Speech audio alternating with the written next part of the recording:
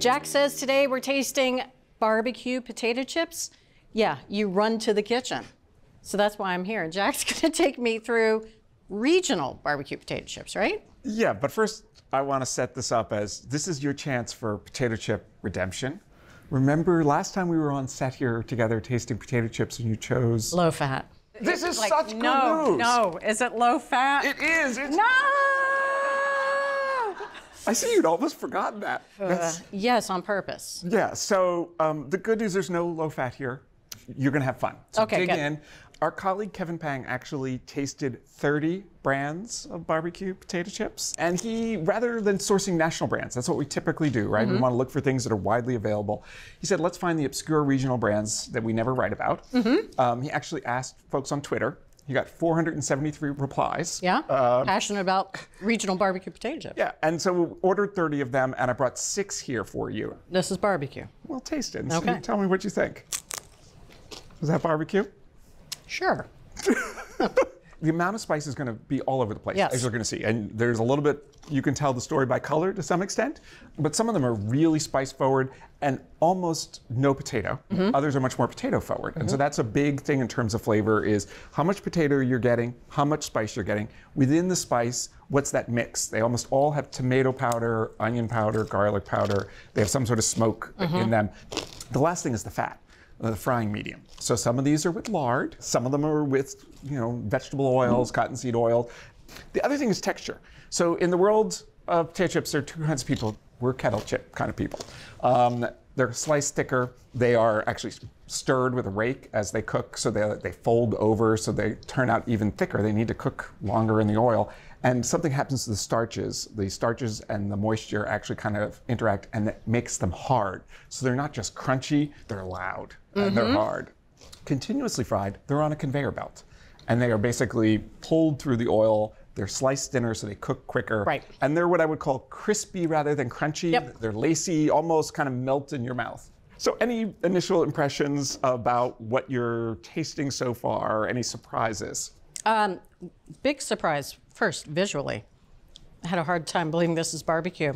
It's like Alabama white barbecue sauce is what they used here. I mean, you don't expect this to actually taste like barbecue, but it does taste like something. Some of these are very, very sweet, like candy sweet. Yeah, and I thought when I did this tasting that like the more spice, the more sweet, and it almost felt like it was an arms race with no winner. That's exactly right. I have to say, none of these are bad. Yeah, I agree with you. This one, though, I would have to say might be close to my least favorite, but I still kind of like it. But I don't know, it just doesn't seem to me to have the right balance of spices in there. Tastes just a little ordinary. That's the local chip, Massachusetts-based Wachusett. Okay. I thought it was kind of understated was the word I wrote. Yeah. It's also very thin and delicate. Very thin and delicate, yes. A gossamer thin there. More like a Lay's than, say, a Cape Cod potato chip. So the ones This one is an anomaly to me. Like, I don't know what's going on here, and I think I kind of like them because they're different. So this is one of the 2 Pennsylvania chips here in the lineup. It's one that may have tallow in it. So the label's a little unclear. I actually thought it seemed kind of meaty. Yes. Yeah, it has a list of different fats. Well, Pennsylvania knows potatoes. I do know that. Yeah, so this chip here is a Michigan chip. See, Michigan chip, I don't know. The smoky flavor to me, it tastes like bottled barbecue sauce, a little mesquite. Still not bad, though. No. Don't throw these away. So, all right, so this one? This is Alaska. It's actually made with a proprietary potato that grows in Alaska. It tastes potatoey. And what do you think of this brand?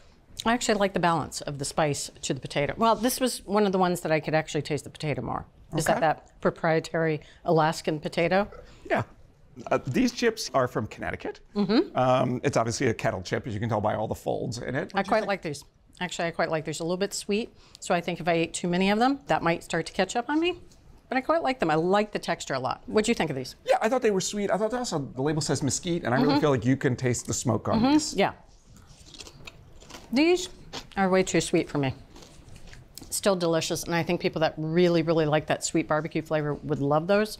But not my preference. Kevin's note on these was these are an 11 on every scale. Yeah.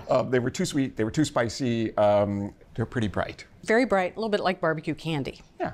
What's your favorite I have two favorites. Okay. I think this is my favorite. I have to say this is my second favorite. Oh. What the heck is going on?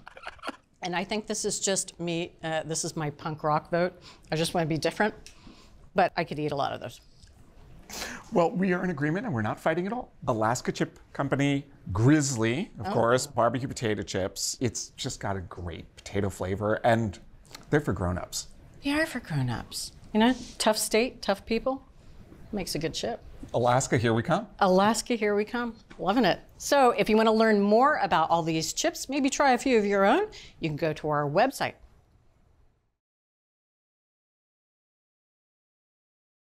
Thanks for watching Cook's Country from America's Test Kitchen. So what'd you think? Leave a comment and let us know which recipes you're excited to make, or just say hi. Now you can find links to today's recipes and reviews in the video description. And don't forget to subscribe to our channel. See you later. Alligator.